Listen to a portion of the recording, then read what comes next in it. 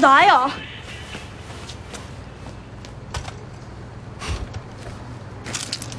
뭐 잊으신 거 없으세요? 아, 라면은 됐어요. 수업 시간이 다 됐어요. 저기 손님. 응?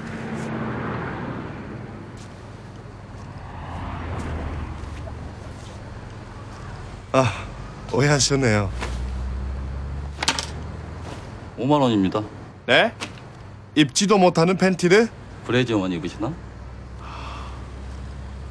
수업 때문에 참는 겁니다. 개나 소나 다 교육자니까, 어? 우리나라 교육이 이따위지. 어휴, 이 변태 새끼.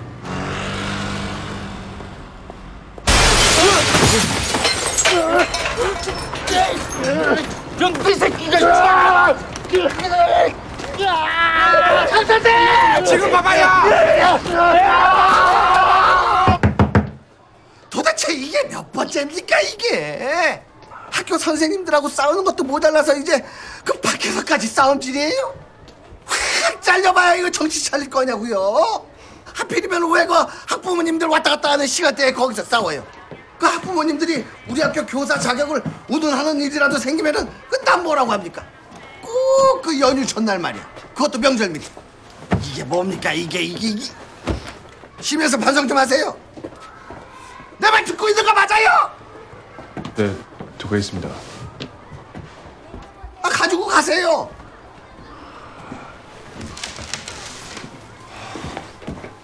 잠깐만. 계산은 내가 한 거 알고 계시죠?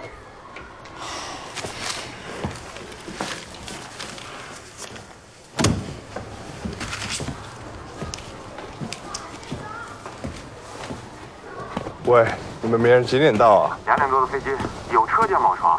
放心吧，都租好了。喂，没用的东西别带了啊，带你们的信用卡就行了。带那玩意儿干嘛呀？有你呢。好，行。就这几天时间啊，你嗯得好好进济州体验。就这么着，明天见。好，明天济州见。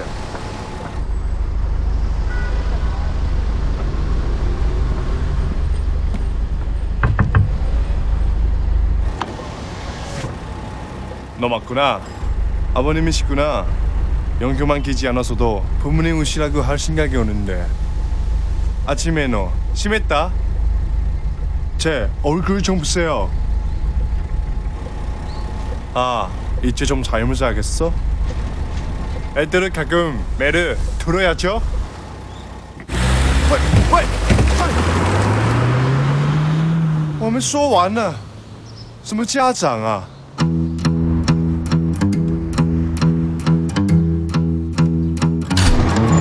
我不是韩国人，小学毕业以后从台湾来到北京，发小们都叫我祥子。为了追随青梅竹马的女友，我到英国上了大学。原计划是大学一毕业，我们就直奔爱丁堡办一场浪漫的婚礼。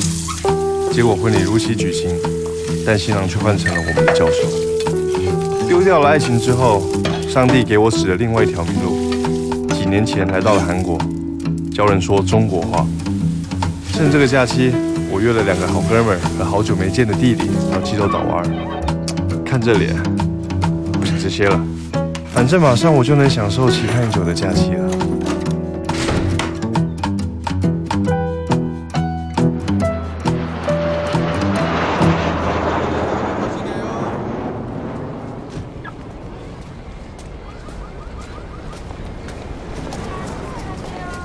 妹子，还没吃早餐呢吧？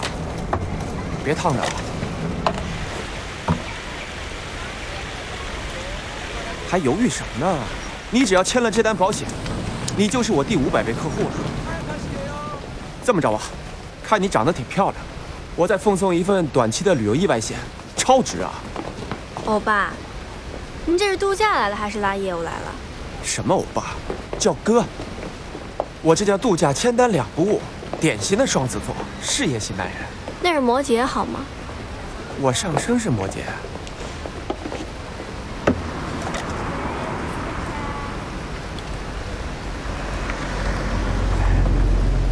哥再问你啊，知道女人什么最重要吗？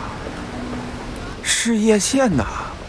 不是哥说你啊，这到了韩国，别光顾着买化妆品跟衣服，最重要就是找一靠谱的地儿，把这事业线给整出来，那才是正经事儿。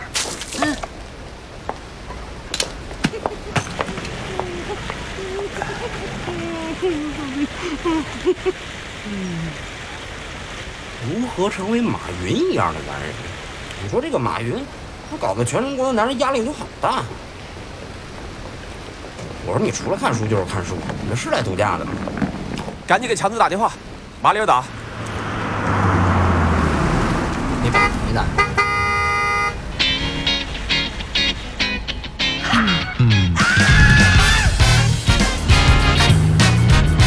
难怪你不回去呢，不错，奔驰都开上了，还不是为了你们？仗义。哥啊，你怎么回事？这么多年也不回去看看老爷子？还有你在，我放心。强子，这几天怎么安排的？先带你们浏览一下济州岛的自然风光，然后再玩些人文的。这自然风光咱不着急，你先告诉我那人文在哪儿？什么呀？夜总会呀！才一个小孩呢。他不小了，我在爸爸的岁数啊，都被社会女青年蹂躏过好几回了。夜总会那种地儿我可不去啊。说，我读书那会儿，谁天天跟在我屁股后面问我借爱情动作片？哎，你就说吧，咱班那会儿谁没借过？要不大家怎么都推荐你当身体卫生课代表呢？啊，课代表好，课代表好，快，课代表辛苦了。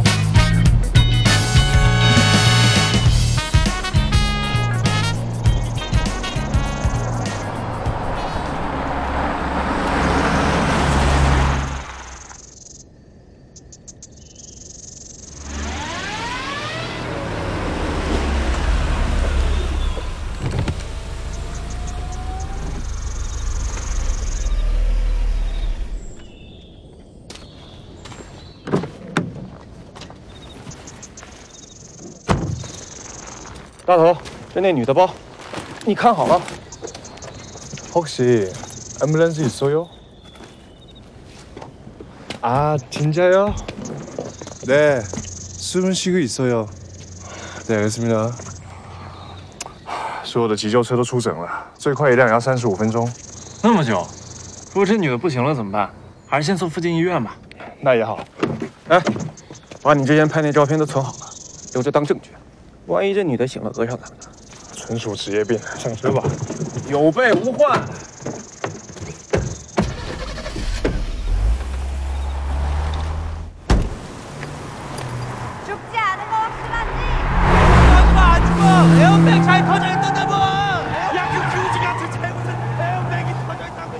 날씨 좋네.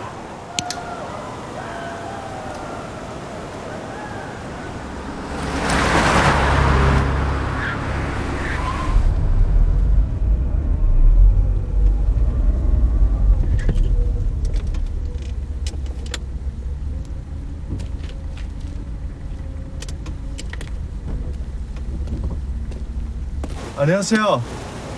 교통사고로 정신에 있는 여자가 있어요. 병원 어디 있는지 아세요?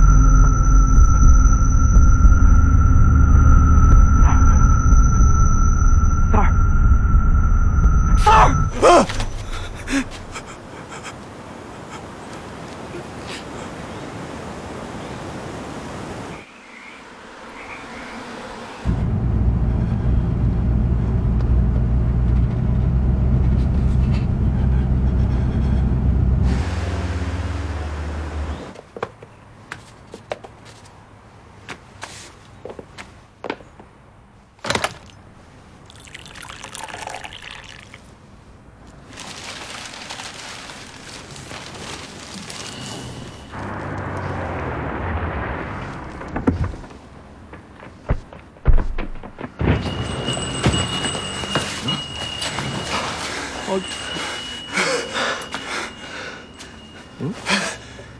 아니 뭐? 인카. Yes. car.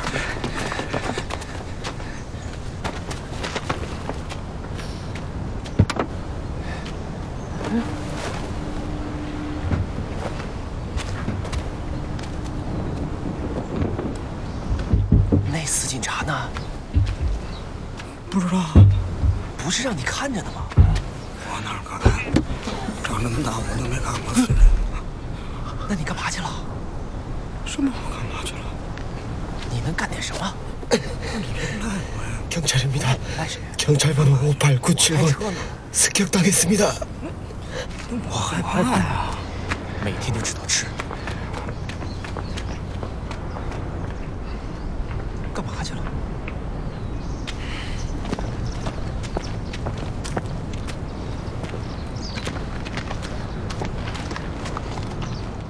我去，这又是哪位啊？ 안녕하세요.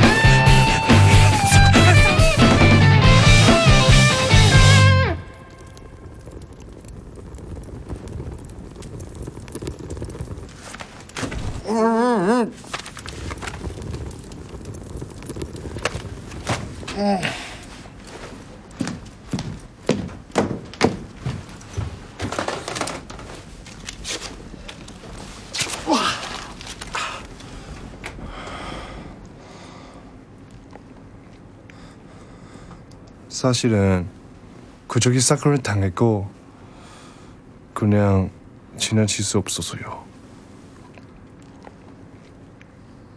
그때 사진도 찍었어요. 한번 보세요.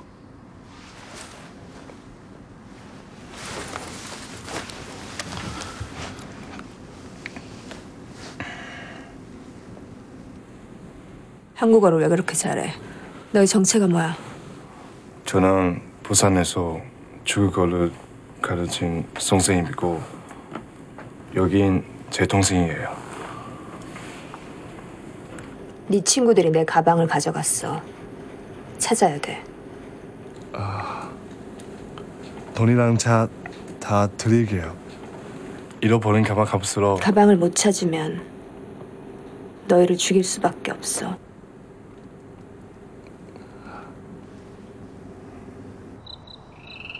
那老警察肯定误会了，咱回去跟他解释解释吧。怎么解释？你会说韩语啊？你跟他说后座那警察诈尸不知道跑哪去了，后备箱捆的人咱不认识，你觉得能解释得通吗？不是你来之前不学了半个月韩语吗？我那都是夜总会专用的。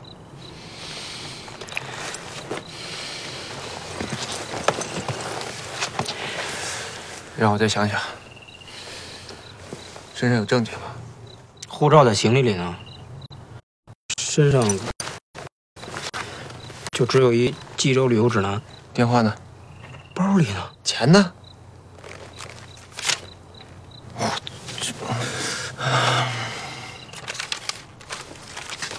喂，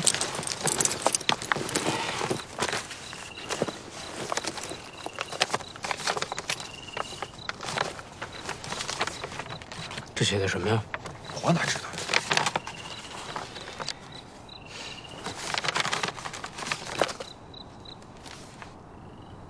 明天的船票，西归浦码头。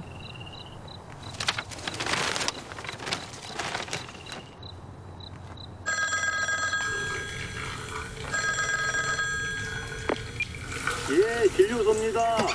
지금은 외진 중이라 전화를 받을 수 없으니 나중에 걸어서.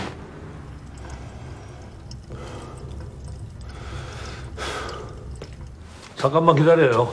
내가 금방 의사 데리고 올 테니까.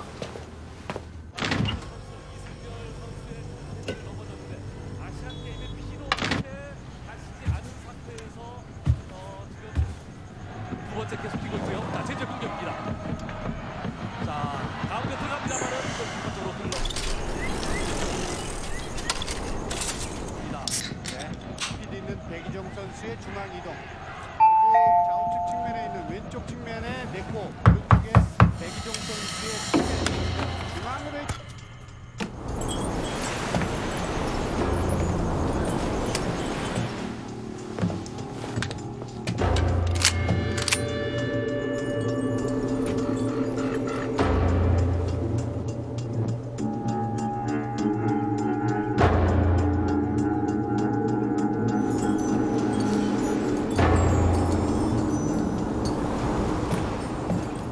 그 사람은 벌써 죽여버렸지.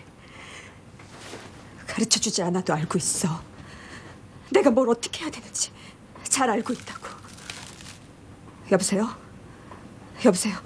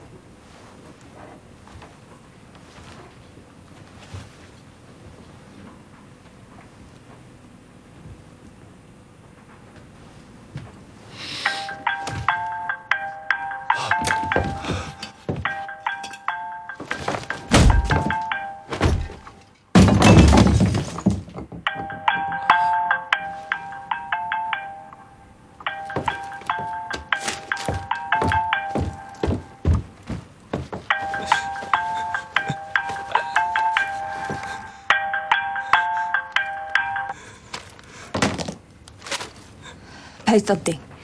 15 minutes. Call the police. Kill your brother. Okay?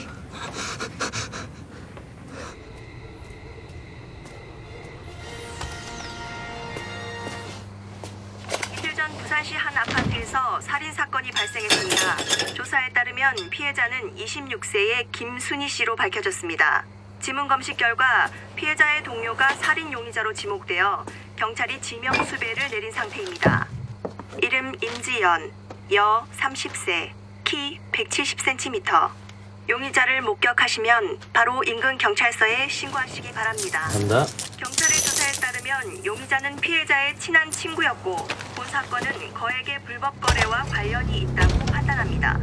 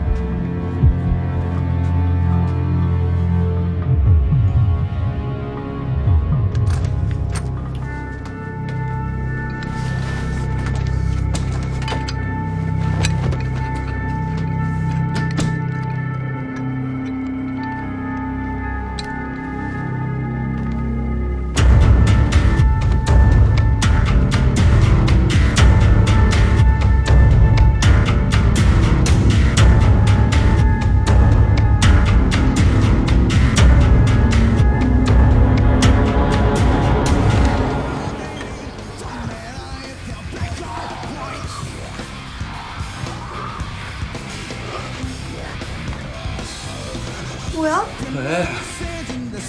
아이 씨발놈들이 미쳤나 진짜! 꺼져 이 개새끼야! 나가라고 씨발! 씨발놈들이 진짜! 계속 할까?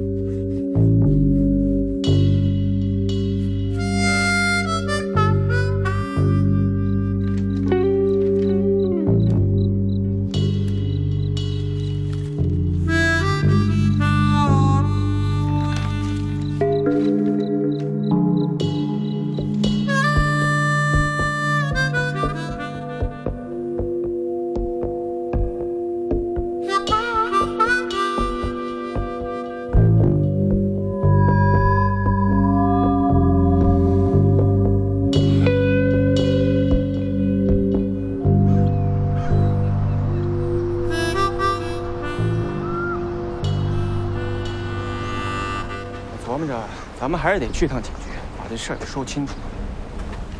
哎，咱去趟使馆呢？那他妈不是在首尔的吗？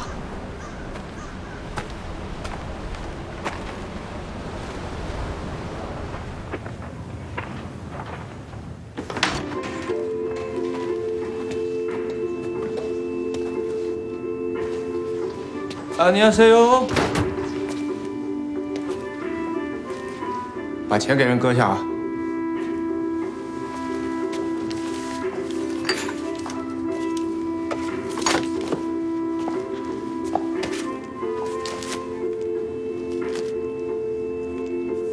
三儿，我看这人画的那么像你啊！我看这还像你呢。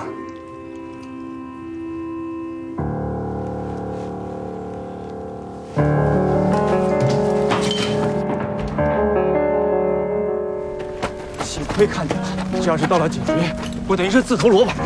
不然不是我强跟帕帕，那也得先保全自己啊。要是咱俩再折进去，那不就全军覆没了吗？传票。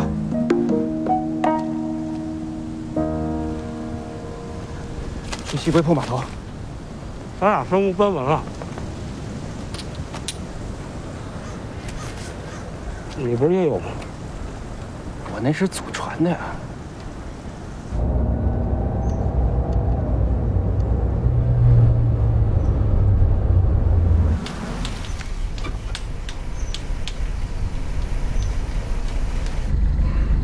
들어가서 친구들 좀 찾아보게요. 풀어주세요. 경찰서로 들어가면 신고할 게 뻔한데 풀어달라고? 널 어떻게 믿어? 제 친구들 많이 놀랬을 거예요. 한국말도 못하는데 분명 경찰 도움을 받으려 했을 거예요. 아님 또 어디서 사세요?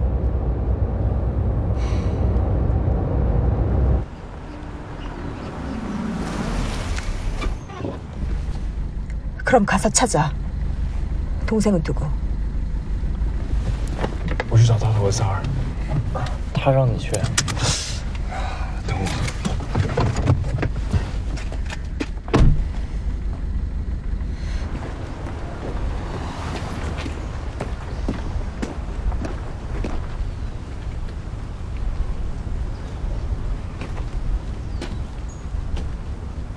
무슨 일이에요? 혹시 근처에 주유소 있나요? 아, 거기 하나 나와요, 주유소. 야. 근데 이 둘은 무슨 일로? 아, 이 친구들이 경찰관에 습격했어요.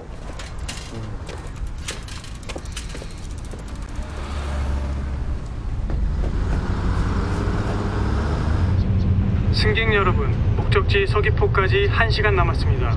이번 휴게소에서 5분 정차하겠습니다.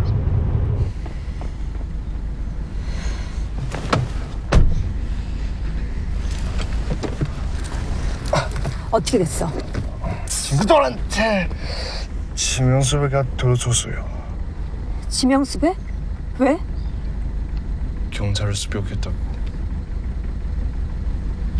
哥，你怎么没进去啊？ 시끄러.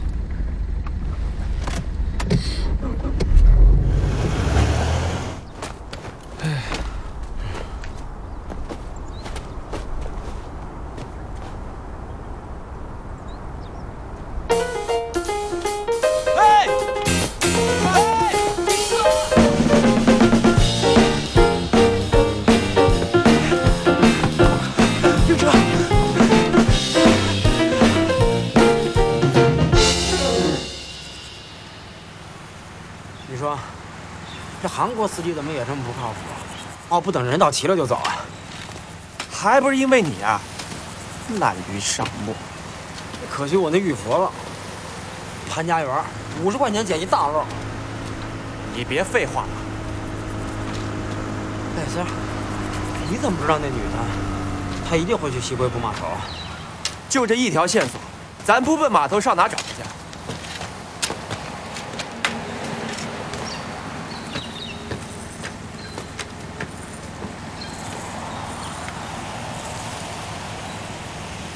这我擅长。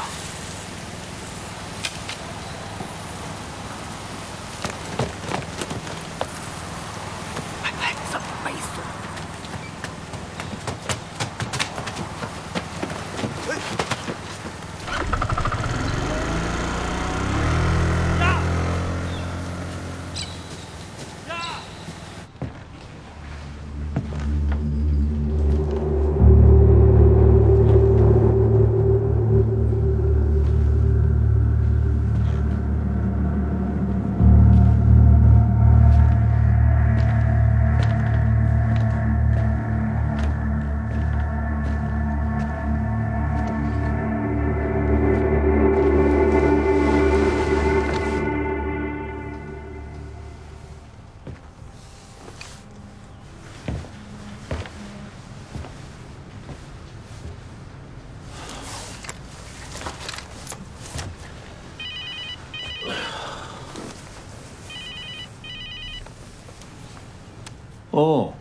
어디세요?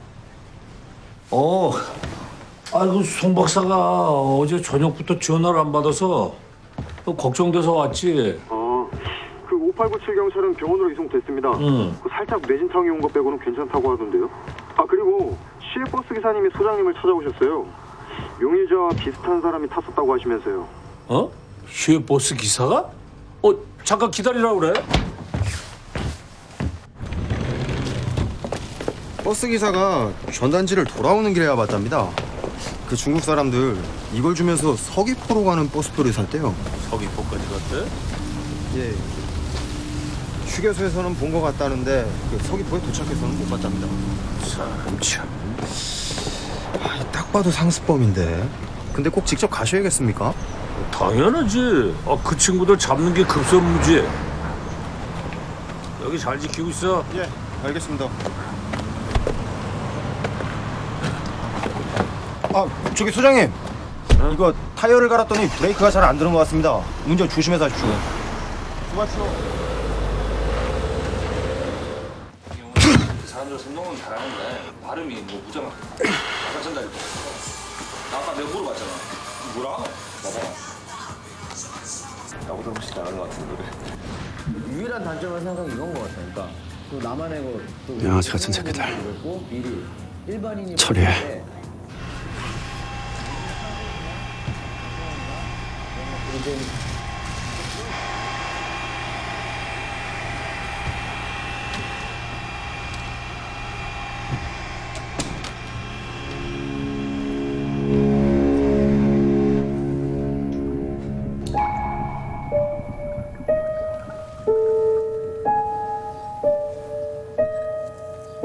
딸아이 방은 일주일에 한 번씩은 꼭 청소를 하거든요. 휴가 때마다 항상 집에 와서 지냈으니까요. 순이가 어머님 얘기를 자주 했었어요. 생활하시는데 불편하시진 않으세요? 며칠 전에 순이랑 통화했을 때는 이제 그 수술비를 다 모을 수 있다고 그랬는데 차나 한 잔씩 드시고 가세요.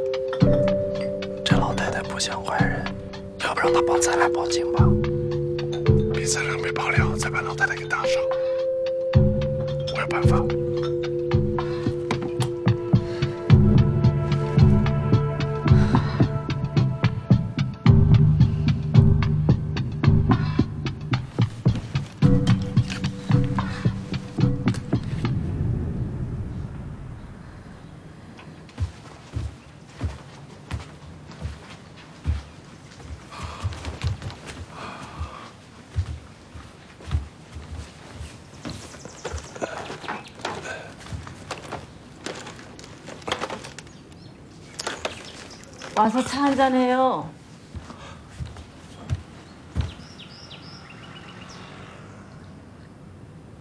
동생이 배고파서 치킨 시키려고.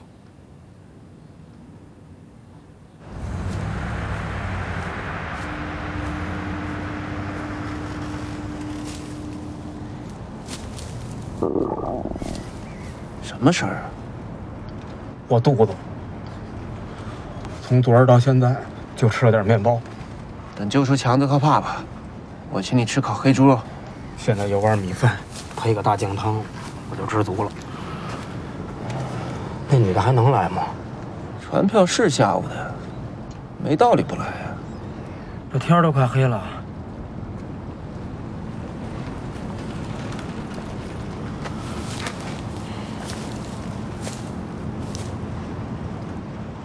把包给我。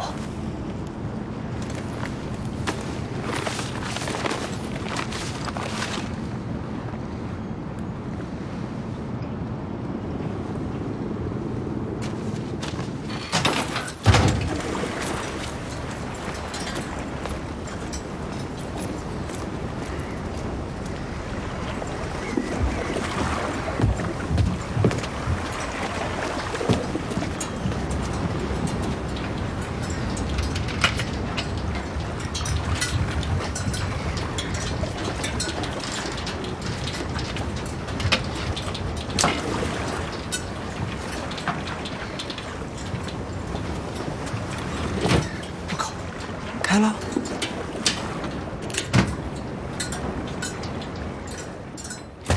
对不起，瞅你那小胆儿，你来。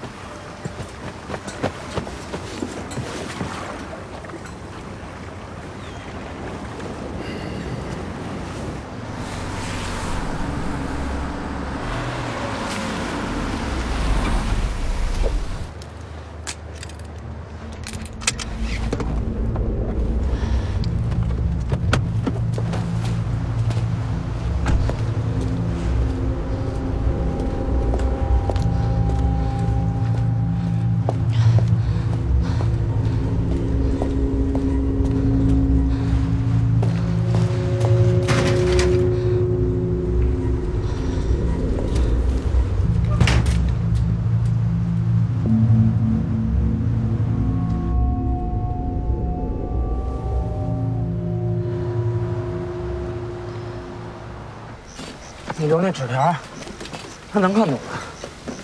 只要是那小娘们拿了，就一定能看懂。别忘了，还有强子呢。就这只猪，能换回强子跟帕帕？你哪那么多废话？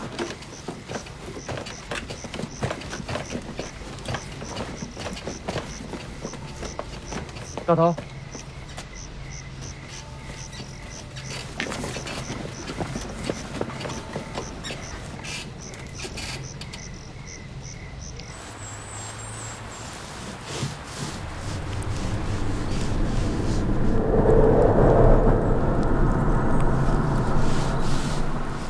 지원이 왔다 갔습니다. 계좌나를 정의를 못한 데다가 돈 500만 달러가 누구 손에 있는지조차 모른다고? 그년이 먼저 경찰 손에 잡혀버리기도 하면 우린 끝이야. 물건부터 찾고 정리하도록 하겠습니다. 됐어. 별것도 아닌 일 갖고 시간만 잡아먹고. 일단 대기해. 널 대신할 사람을 보냈으니까 연락이나 기다려.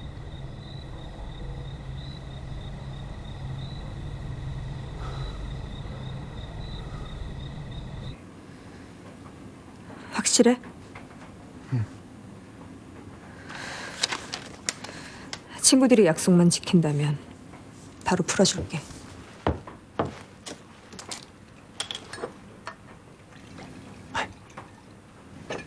大头三儿就行了，他们约着明早在码头给咱俩还回去。我1分钟都不想和这个女人多待了。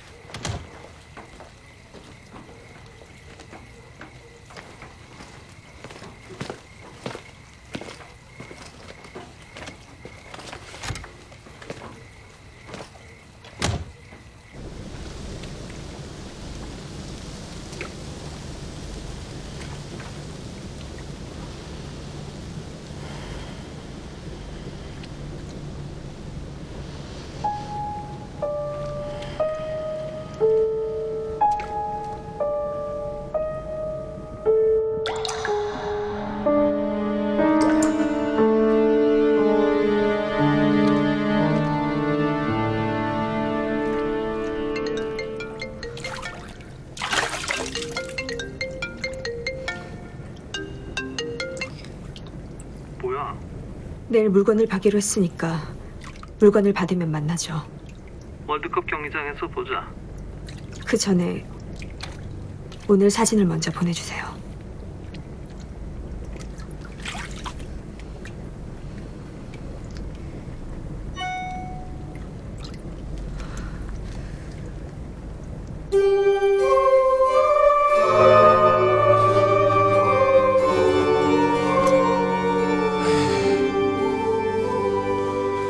这里头也没藏什么东西啊。愿耶稣基督、释迦牟尼、真主阿拉、我爸、我妈，保佑我们哥4个早日脱离苦海。阿弥陀佛，阿门。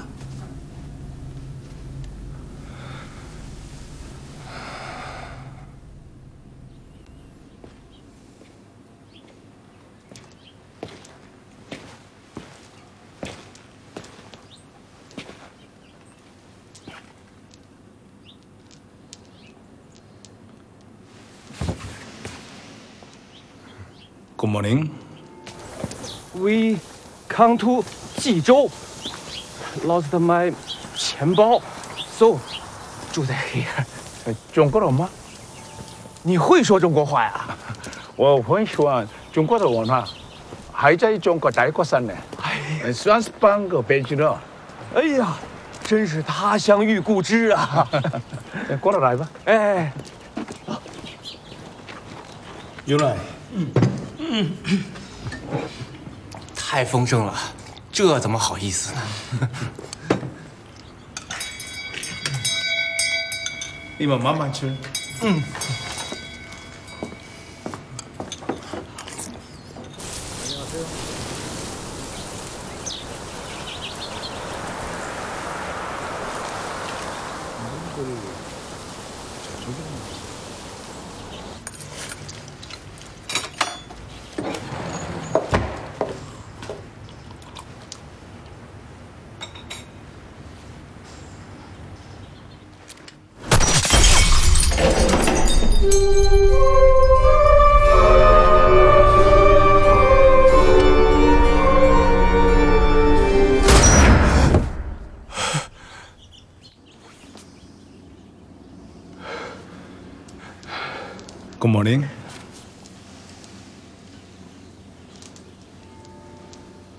Good morning. We come to 济州. Lost my 钱包. So 住在 here. 中国人吗？你会说中国话？我很喜欢中国的文化，还在中国待过3年，算是半个北京人。过来吧，正好还有一些早餐。过来吧。原来，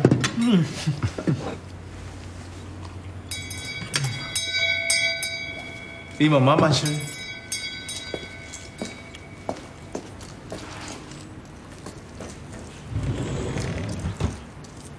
大头，昨儿夜里我做了一个梦，你，我，这早餐，那神父，就连他会说中文，我都梦到了。然后呢？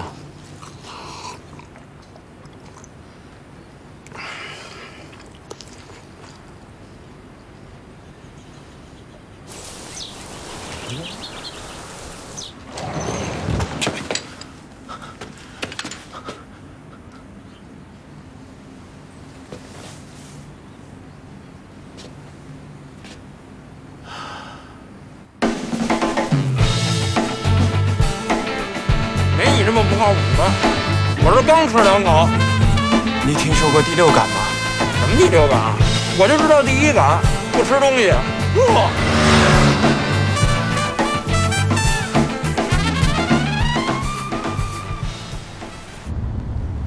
우리 둘이랑 가방 바꾼다고 했었죠? 몇 번을 말해. 물건을 받으면 풀어준다니까.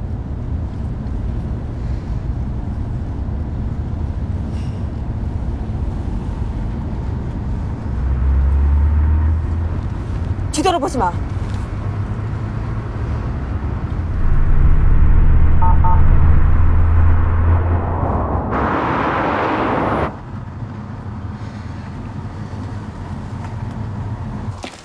이 의자에서 자고 있었어요. 처음에는 노숙자라 생각했는데 나중에 물어보니까 중국 사람이라고 하더라고요. 아참, 지갑을 잃어버렸다고 했어요. 중국말을 할 줄 아세요? 그럼요. 중국말이 어렵긴 하지만 저한테는 어렵지가 않습니다. 형제님, 주님은 당신을 사랑하십니다.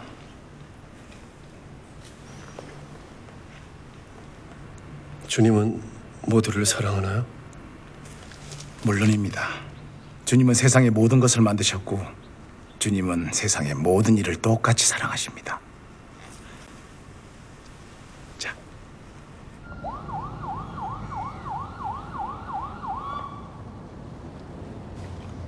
네 친구들이 배신했어. 경찰을 불렀다고.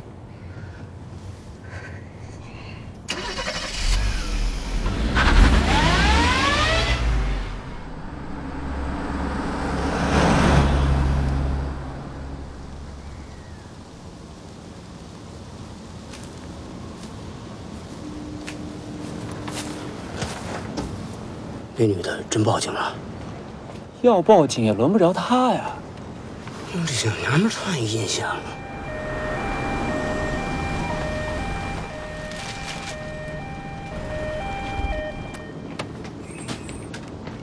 嗨，不是冲咱来的。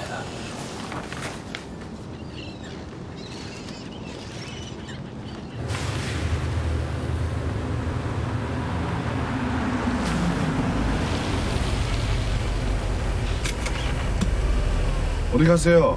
팔에 피가 안 통해요. 자세만 좀 바꾸자니까 씨.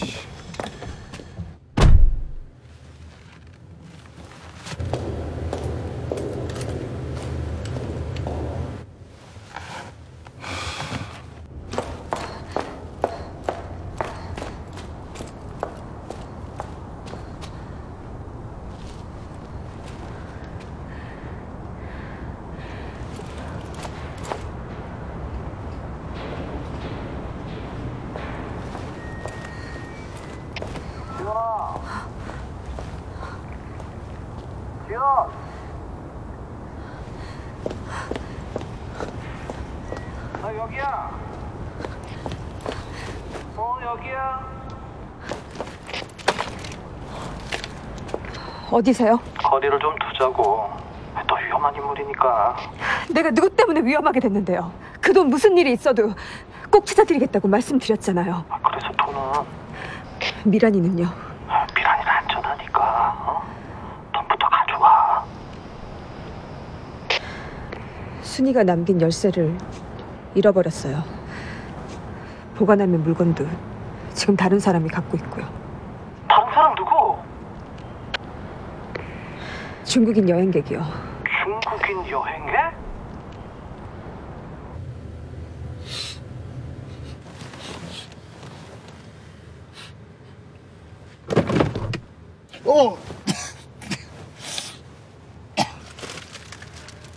우와.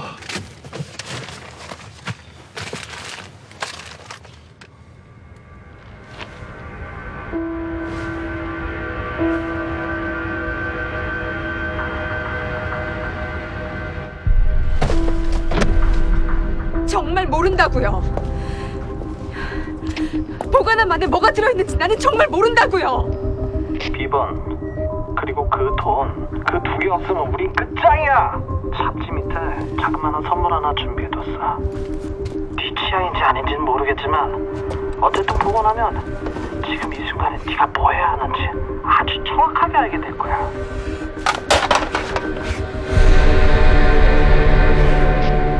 이게 뭐예요? 그 사람들이 내 손에서 탈라낸 거야. 만약에 네가 물건 손에 넣지 못하면 미란이 그 사람들한테 넘겨줄 수밖에 없게 되거든.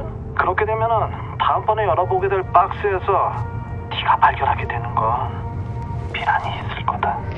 어이 짐승 같은 놈아! 미란이를 어떻게 한다고? 우리 미란이 털끝 하나라도 건드리면 넌 내 손에 죽을 줄 알아.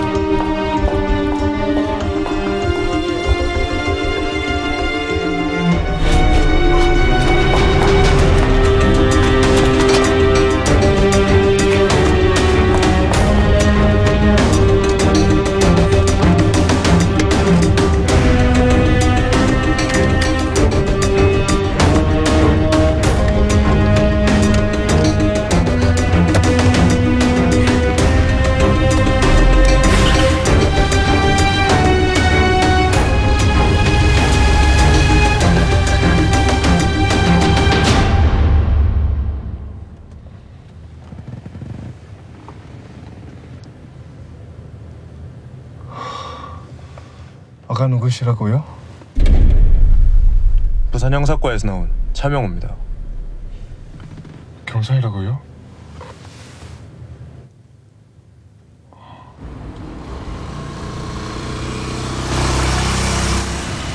那女的也没来换，这黑猪也没屁用，那咱现在怎么办？我也不知道，我现在是真没招。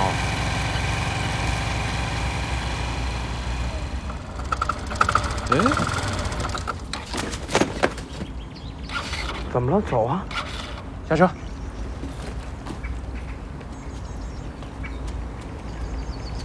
怎么了？怎么回事？这车是不是该保养了？你才该保养呢！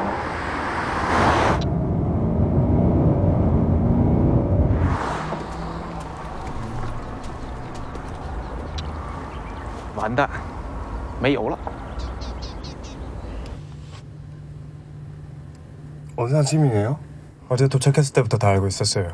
근데 왜 안 잡아요? 아직 그 여자를 잡을 수 있는 확실한 증거를 확보하지 못했기 때문입니다. 그리고 그 여자뿐만 아니라 그 뒤에 산처럼 버티고 서 있는 범죄 조직까지 한꺼번에 잡는 게 우리의 목표이기 때문이죠. 그래서 말씀인데 창재 씨가 다시 돌아가서 우리의 스파이가 돼줘야겠어요. 지금 저한테 가장 중요한 이유는 동생 구하는 겁니다. 빨리 돌아가는 게 동생을 구할 수 있는 유일한 방법이에요. 겨우 달아나는데 다시 돌아가라고요? 이대로 도망치는 게 동생한테 너무 미안하고 후회돼서 돌아왔다고 하세요. 경찰만 데려가지 않는다면 믿을 겁니다.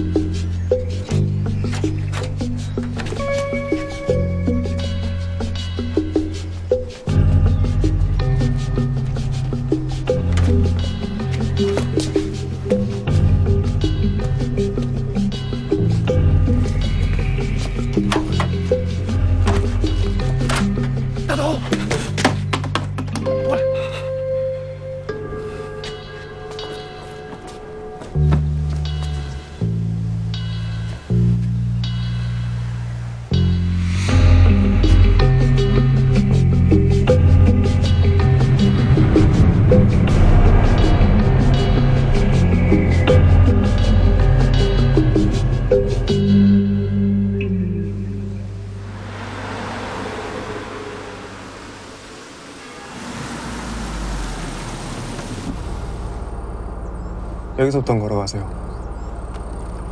핸드폰 잘 숨기시고. 그 안에 제 번호 저장되어 있으니까 보관함의 물건들 찾게 되시면 바로 연락 주시고요.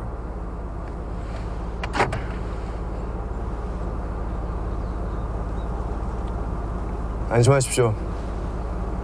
당신들은 우리가 보호해드립니다.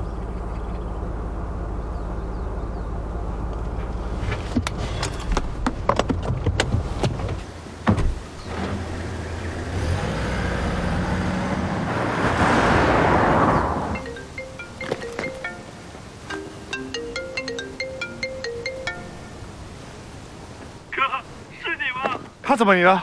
你跟他说我马上回去。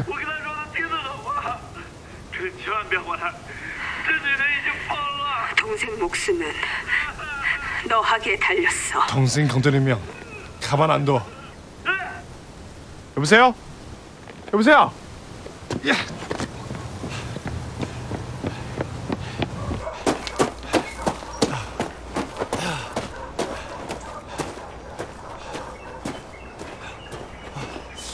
아, 저기요. 에? 우리 어디서 만났었죠? 글쎄요? 그 주유소가 어디냐고 물어봤었잖아요. 그날 모르게 졌어요. 범인은 잡았어요? 그 나쁜 놈들 때문에 내가 여기 온 거예요. 왜 이렇게 늦었어? 기다렸잖아. 빨리 가자.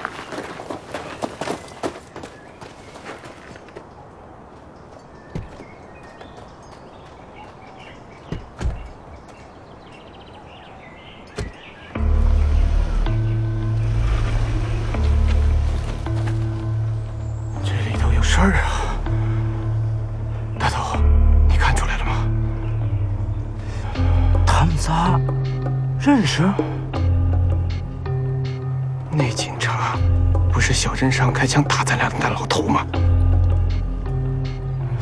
那强子跟这女的是怎么回事啊？你先别喝，我这脑子有点乱呀。爸爸呢？怎么没见爸爸呀？ 아,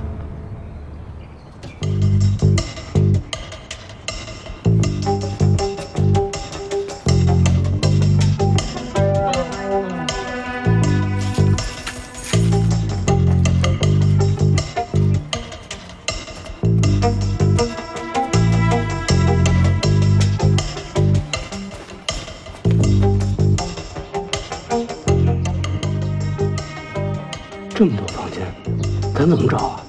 这不是明摆着的吗？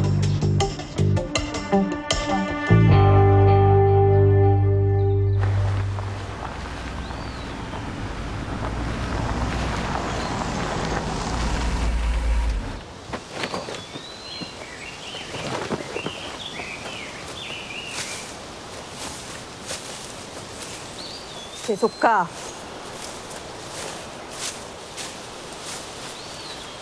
멈춰. 동생한테 무슨 짓을 한 거야? 동생이 걱정되긴 하나 보지. 뒤로 돌아. 거짓말하면 어떻게 되는지 알고 있지. 솔직히 말해. 신고했어? 아니요. 핸드폰이 안 돼서요. 말해. 경찰한테 뭐라고 했어? 저한테 왜 이래요? 무슨 말 했냐고. 저는 길을 물러서는데 기억하고 있더라고요. 야! 잠깐만! 신고했으면 경찰 리포트 요구안에 왔겠죠? 물건만 받으면 풀어준다고 했지. 근데 왜 도망쳤어? 너희들이 끼어드는 순간부터 내 모든 계획이 물거품이 돼버렸어. 알아? 사실대로 말할게. 신문에서 봤어. 네가 살인범이라는 거. 그리고 내 앞에서 경찰을 죽였잖아. 근데 내가 너 어떻게 믿어? 다시 돌아온 건 당신 때문이야. 죽이려면 나 죽이고 파파는 살려줘.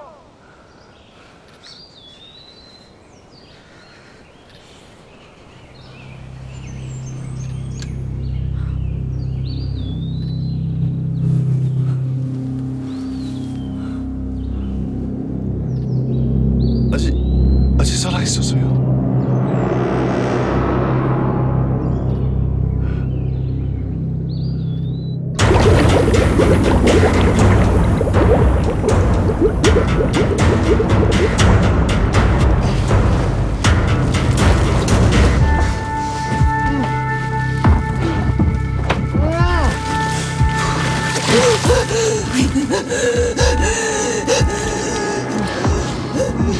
또 있어. 아직. 전 누구야? 그냥 여행객이야.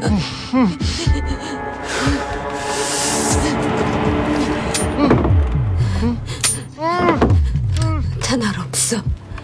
그냥 겁만 주려고 했을 뿐이야. 쏘지 마. 저 사람의 친구가 순이의 물건을 갖고 있어. 쏘는 순간 그 돈은 영원히 못 찾게 될 거야.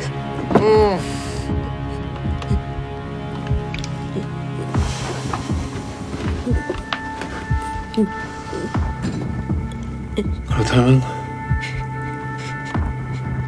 넌 이제 쓸모가 없다는 거네?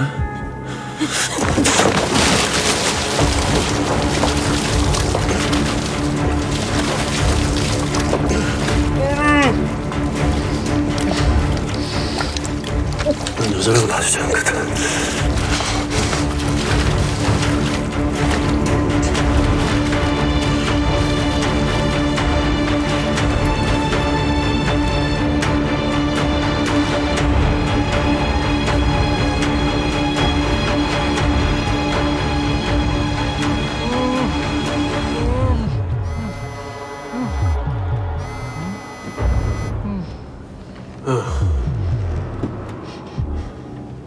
그래. 알았어. 잠깐 나갔다 올 테니까 갔다 와서 친구 만나러 가자.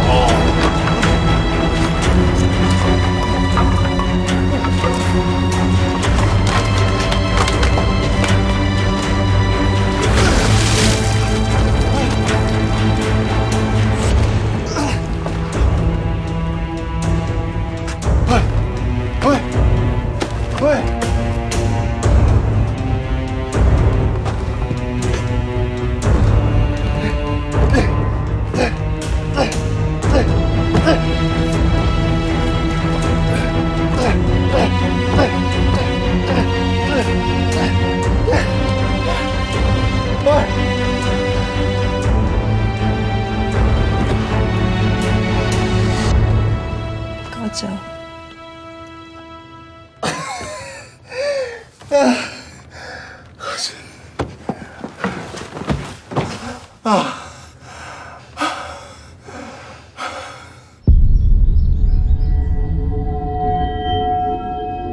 순이는 예술품 투자 회사에서 같이 일했던 동료였어.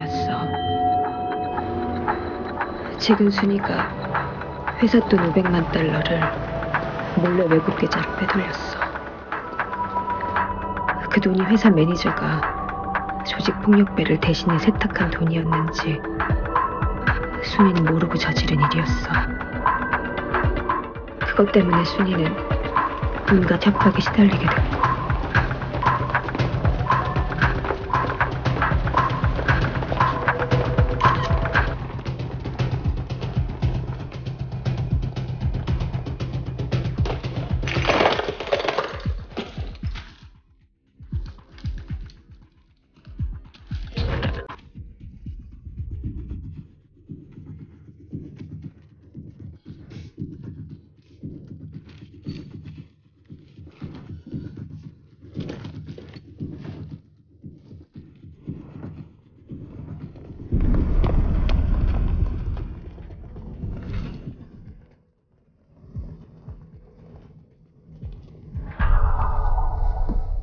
순이야.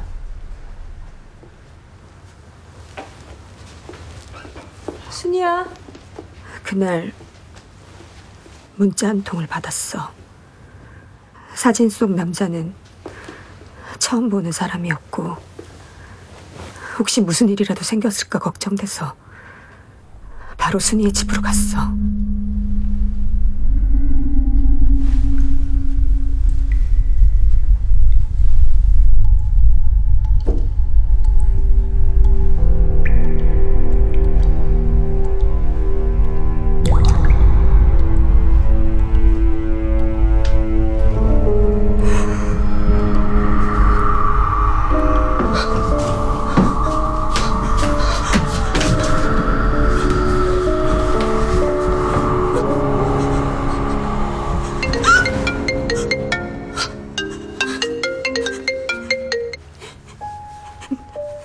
네, 매니저님.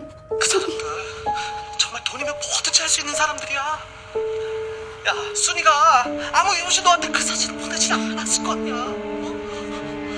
그 돈 어디니? 그게 무슨 소리예요? 그걸 왜 나한테 물어요?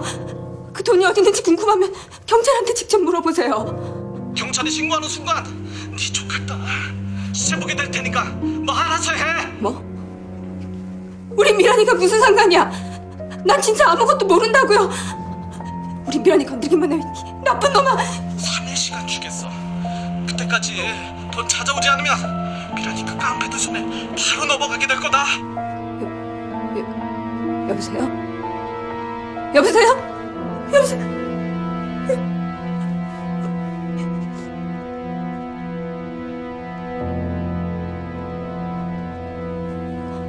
그 돈을 찾아야지. 조카를 구할 수 있으니까.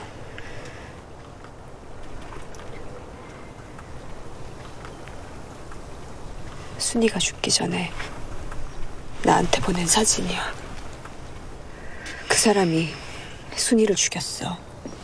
경찰복을 입고 있었지만 한눈에 알아봤어. 경찰이 아니야.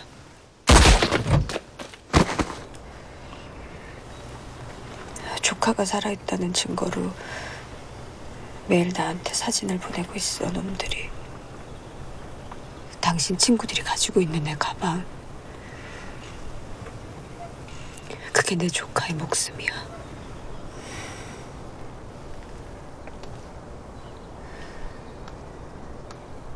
미란이잖아? 미란이를 어떻게 알아? 미란이 중국어 선생님이에요. 부산 남천초등학교? 네. 며칠 전에 학교 앞에서 미란이 아버지가 데려가는 거 봤어요. 그럴 리가. 미란이는 부모님이 안 계시는데? 너 맞구나. 아버님이시구나. 아침에 너 심했다. 애들은 가끔 매를 들어야죠. 무슨 일이 있어도 미란이를 잘 돌보겠다고 오빠랑 약속했는데 나 때문에.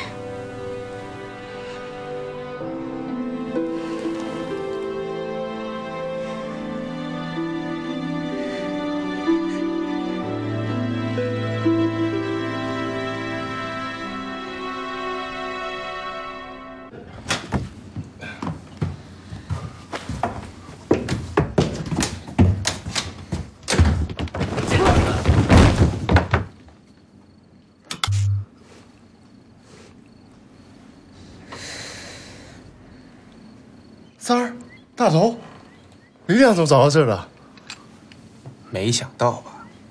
我们也没想到，这么多年不见，不说朋友，连自己亲弟弟你都能豁出去了。爸爸，脸怎么了？你问他，哥，你跟他到底什么关系啊？没关系啊，没关系，你跟这韩国小娘们搂搂抱抱的。为什么韩国小娘们人家文明点啊？文明？你们俩倒是文明，瞅瞅你们俩这衣衫不整的，没干好事儿。我这一句两句和你们说不清楚，给我松开！要解释现在就解释，解释不清，把你们这对狗男女一起扭送派出所。我不是坏人。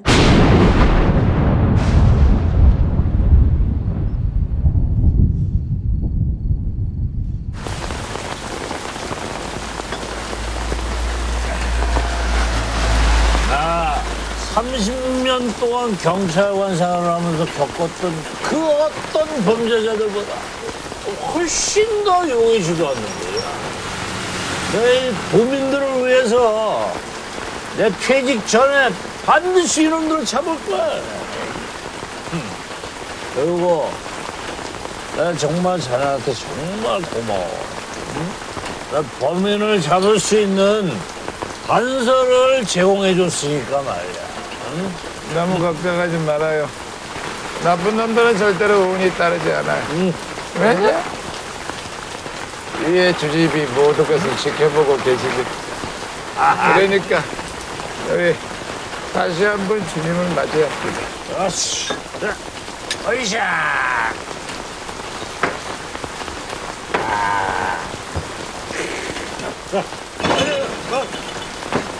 아이 사랑이.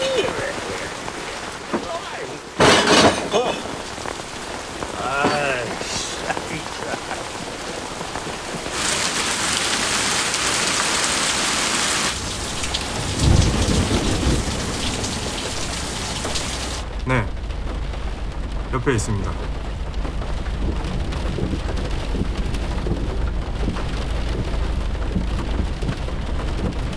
접니다. 그래, 그동안 수고 많았다. 자네의 중심은 내가 잘 알지. 너는 넉넉하게 챙겼으니까 당분간 푹 쉬고. 이 기회란 말이야. 원래 더 젊고 능력 있는 사람한테 넘기는 거거든.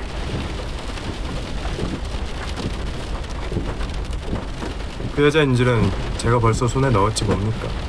약속 장소 정해치면 전화 한 대나 뭐래요. 뭐 아무튼 제가 경찰인 줄 알고 있거든요.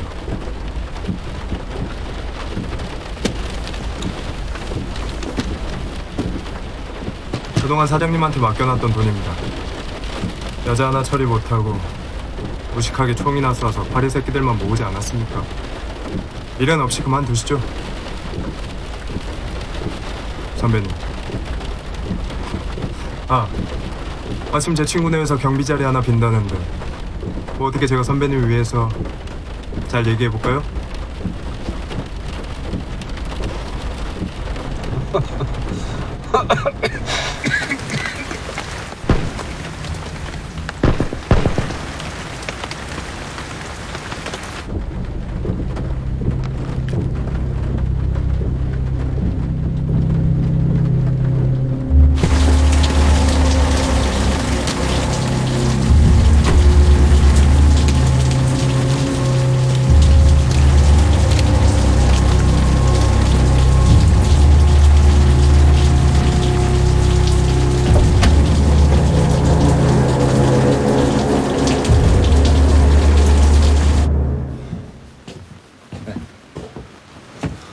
这就是杀手，这美兰是我学生，她的侄女，啊，要不咱报警吧？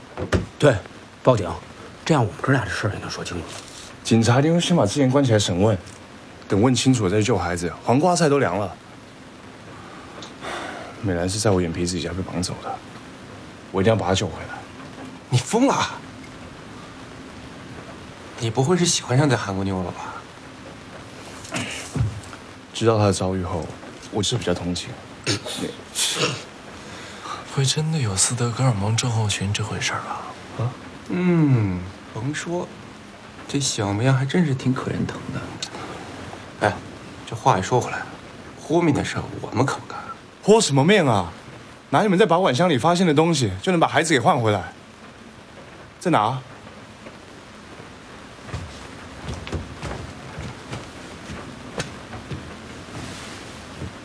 啊？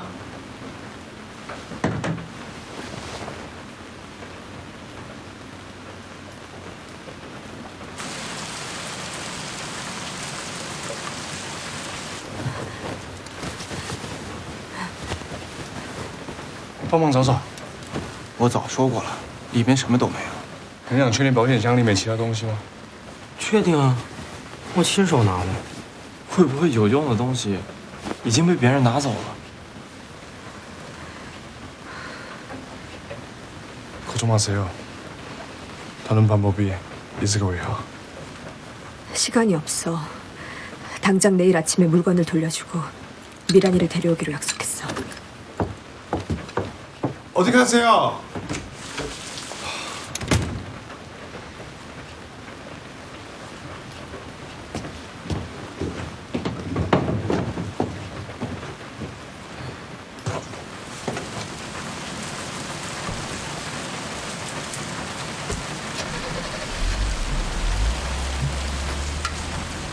等等，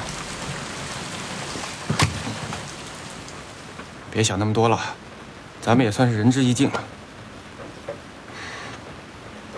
咱是不是可以出去买点吃的去？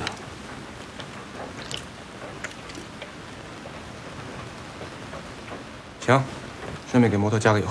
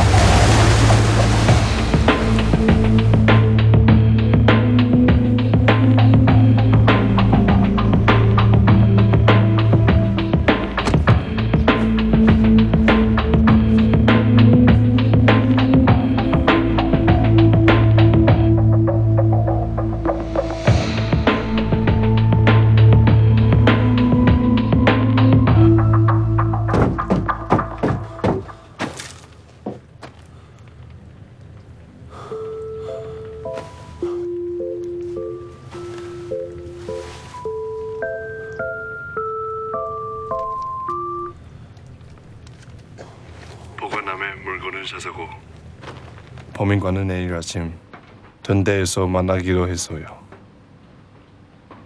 미나리의 안전을 부탁드립니다.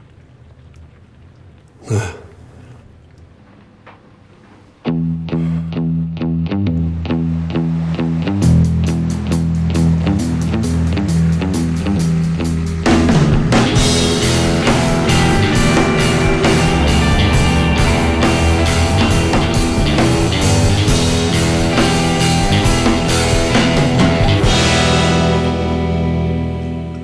我吃不下，我这右眼皮也一个劲儿的跳。我也吃不下，要不咱帮帮强子去吧？现在冲一冲了，早干嘛去了？你们谁人灯塔？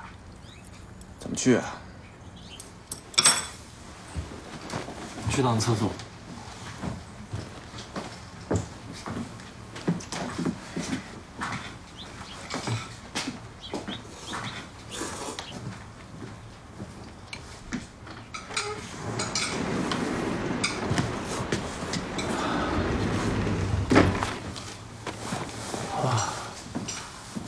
해물라면 하나요? 네. 아, 속이야.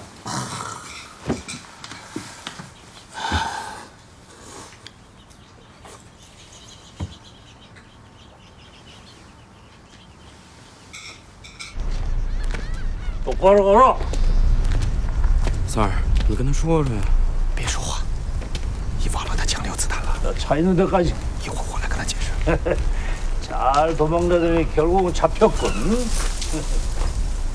엎드려. 엎드려.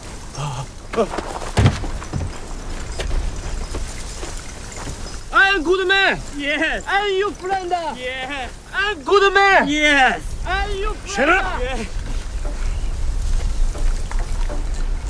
这回真要完蛋了。我觉得也是，那咱怎么办？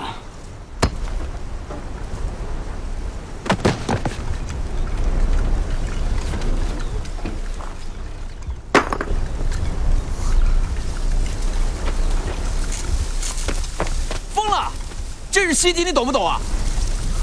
真是蔫儿炮炸死人！要不等他醒了，再解释解释呗。但他也听不懂啊。哎，那神父不是会中文吗？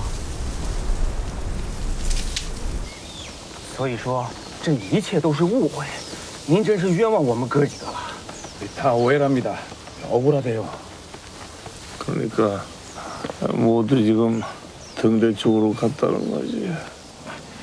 他们现在在等他。哎，对呀，我就是怕强子一人去，凶多吉少。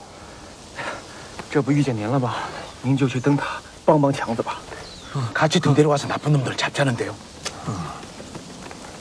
하자고. 잠깐만요. 됐어요. 만나. 제가 운전할게요. 이 동네 길은 제가 잘 압니다.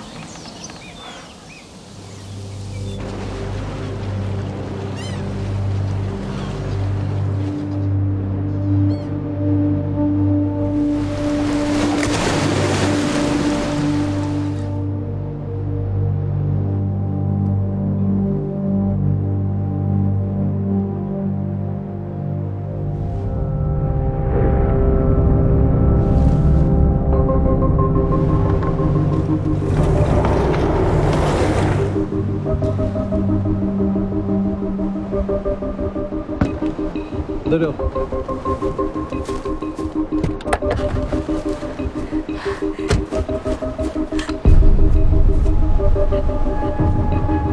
천천히 촉 던져! 천천히!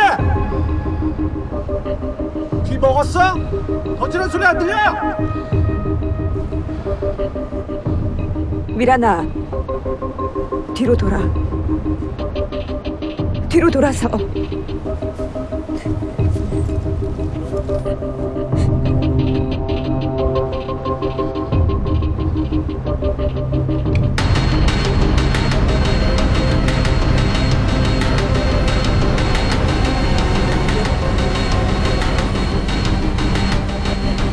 미라기를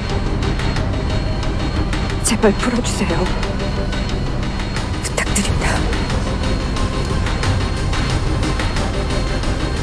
너 물건 못 찾았지?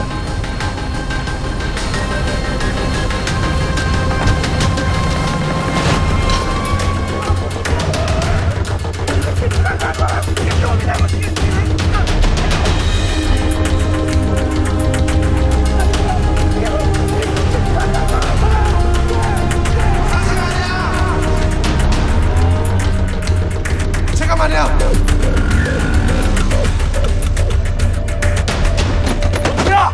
제가 말이야 번호 하나 냈어요. 진짜 번호 하나 냈어요.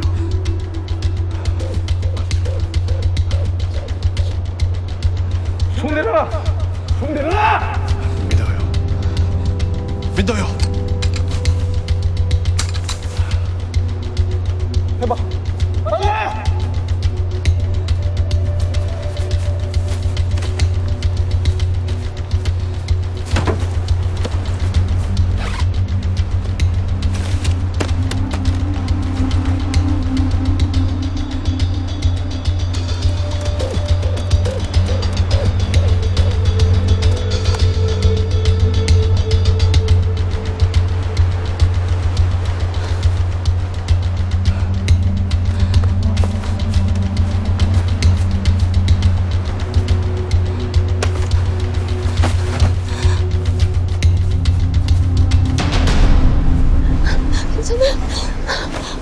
다친 데 없어? 어머, 나 괜찮아.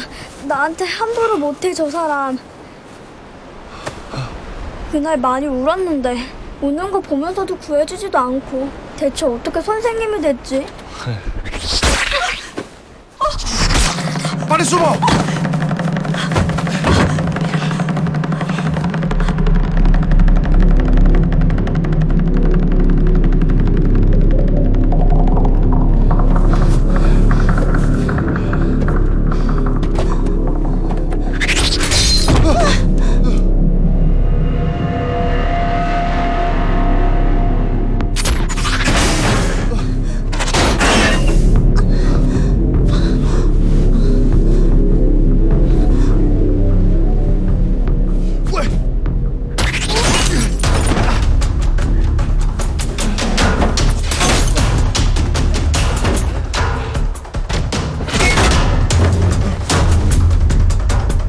끝내적으로 뛰어요.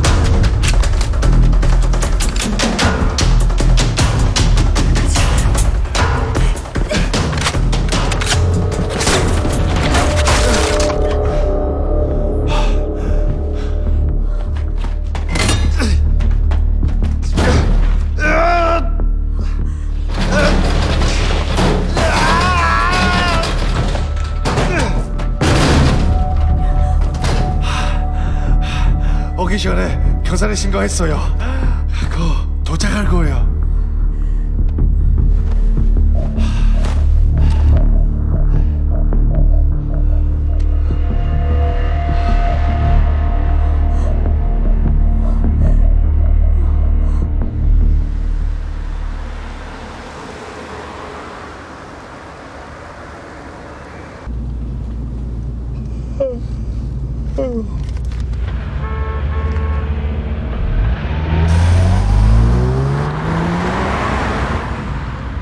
太肉了，能快点吗？这天后的很多酒，就是太有危险，会出两命的。给油吧，哥们儿，再晚就真出人命了。OK， 只要安全带。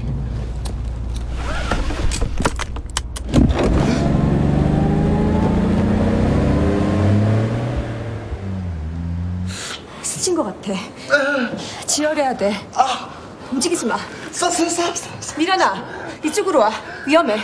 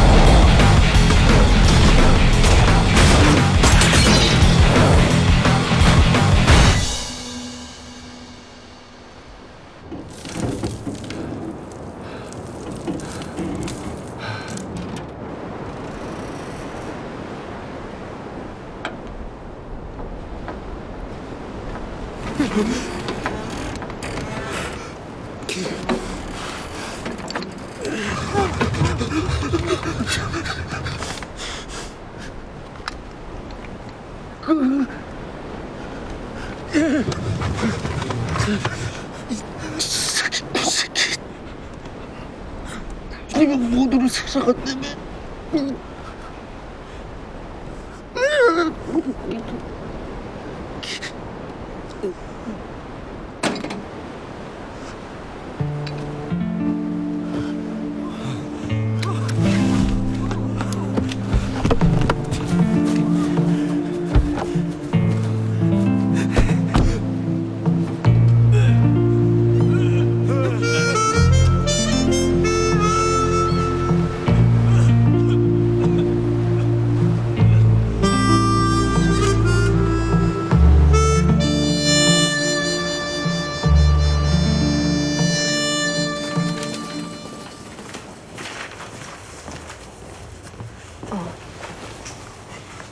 你哥哥啊，他没事，屁股擦着药呢。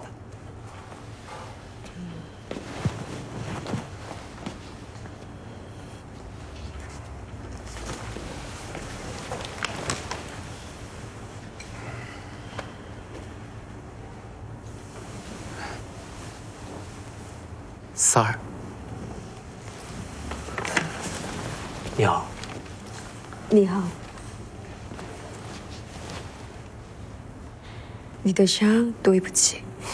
没事儿，要是再严重点，我就顺便在韩国整了。你这中文水平可以啊，赶明儿你教教我韩语得了。工作的原因要懂一点点。啊，什么是韩国小娘们儿？夸你漂亮了。네.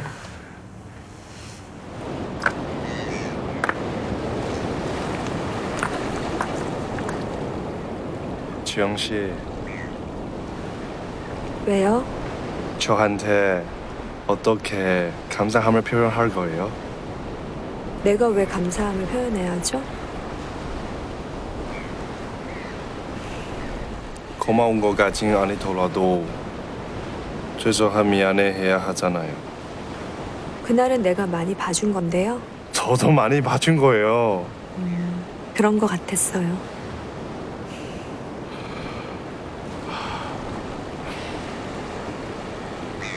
창재 씨. 응? 많이 미안했고 고마웠어요. 괜찮아요. 미란이가 참 좋아해요, 제주도. 지금이 가장 아름다울 때죠. 참 아름답네요.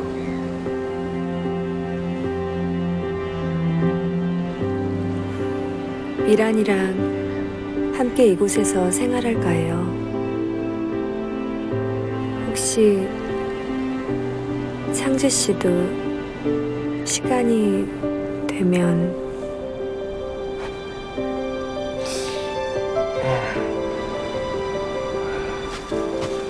와, 아파! 와. 5만 원짜리 비키니 주인 생겼네?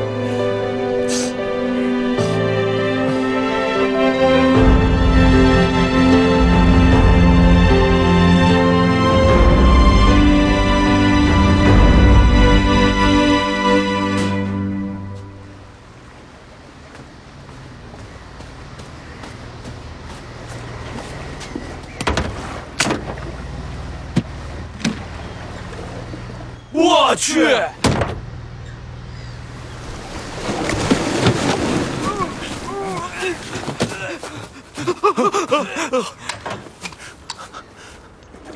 미안합니다.